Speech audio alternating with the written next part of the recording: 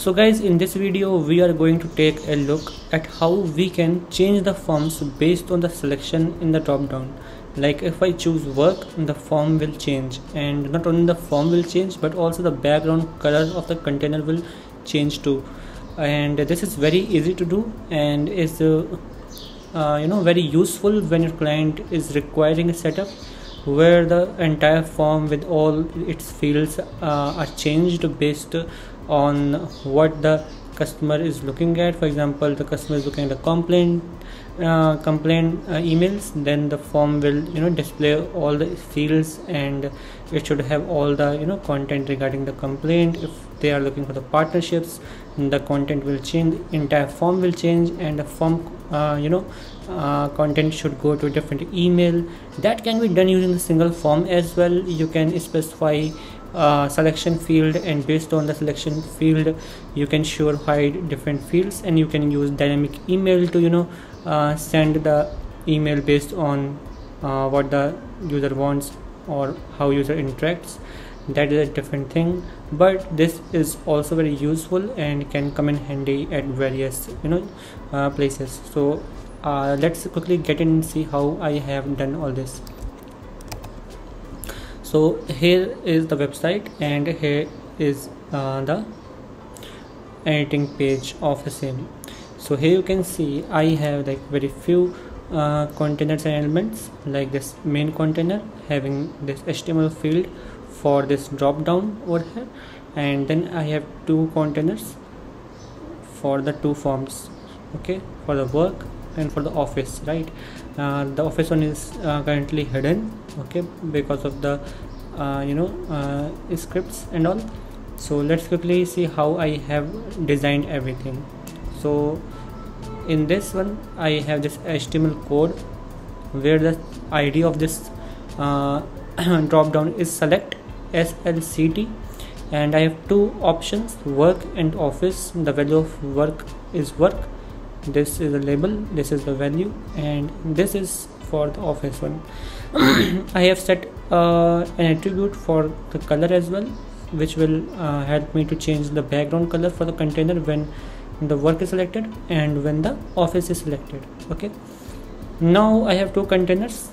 For the containers you can see I have this class CSS class box work, and then I have this class box office. Okay,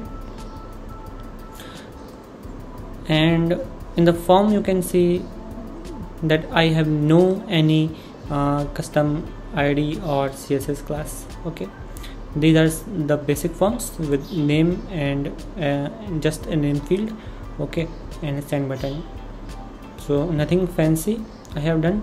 Now let us look at the very important part of this element, which is HTML code over here, which is having this jQuery code CDN, which is required for this script to work perfectly.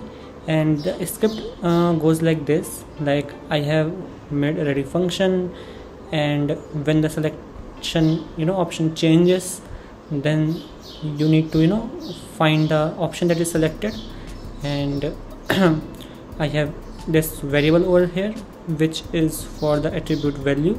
So option value will assess what value is being or is selected, and if option value is selected, then I will check for the form background. We can ignore at the moment this form background, and we can see the main part, which is this one only. Okay, and later on we will see how to change the color. Okay, so if the option value is selected, for example if I select work, okay, so option value will be work because it is taking the value from the attribute value, and that value is work. Okay, so if the work is selected, okay, I have selected the work for example, then box work was the CSS class of this container, okay, for the work container, and if that is selected, then the box and not the dot work should hide. Okay, and dot work, okay, dot option value is work, so dot work will show. Okay, So all the boxes but not the box with work will hide and dot work will show.